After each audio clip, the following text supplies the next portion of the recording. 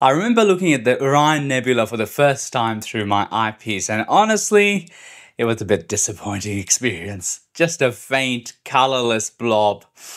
But what if there was a device that completely changed that experience? Well, Pegasus SmartEye is a device that helps you do that. It's one of the most recent innovations in the astrophotography world, and it is looking promising.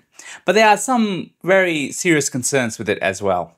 And in this video, we'll talk about some of its features, its pros and cons. So let's get into it. First, let's talk about what it is. Well, the Pegasus SmartEye is a high-tech eyepiece that you attach to a telescope, but instead of just looking through glass like a regular eyepiece, this one has built-in computer, camera, and screen.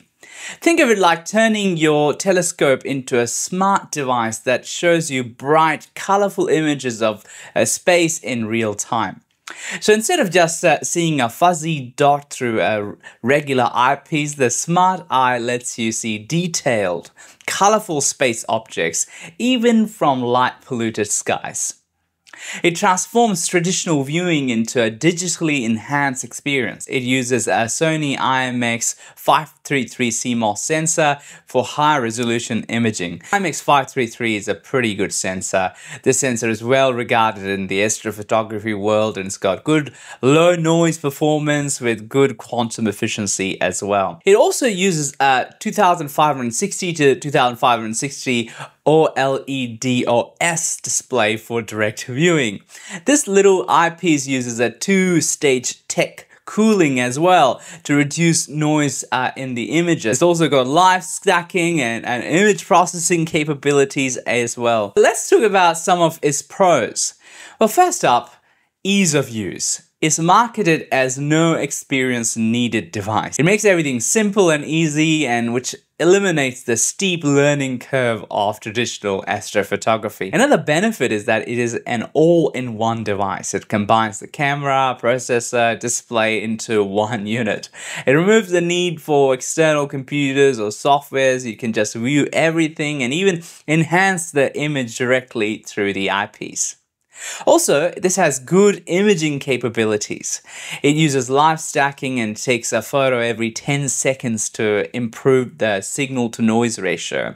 It reveals faint deep sky objects like nebula and galaxies in vivid details.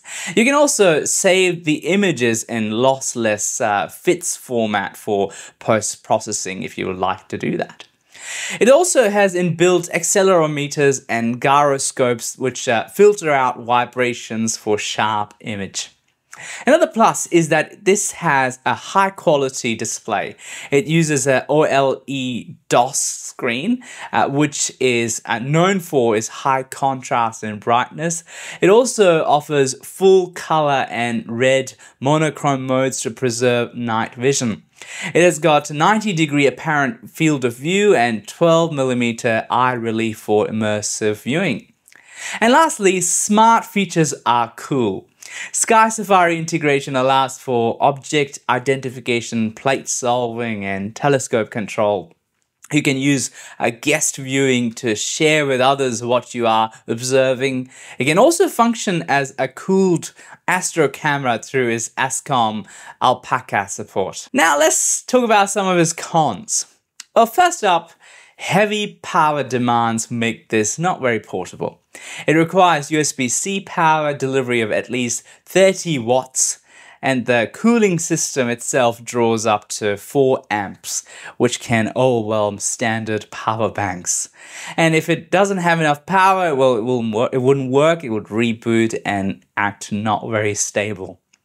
Another con is that, at least for now, it has software issues. So dark frames have issues. Some users have found that SmartEye's dark frame calibration sometimes malfunctions. So actual image data like nebulosity disappears instead of just removing the noise.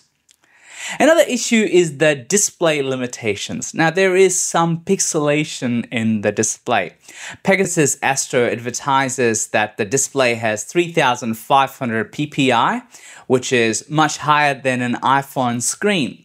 But when you look through the eyepiece, many users see pixelation, those tiny squares or grid-like patterns, especially on sharp or bright objects. Now this happens because the display is less sharp than the human eye capability. So the image looks less crisp than expected. Another con is that it has some ergonomic challenges.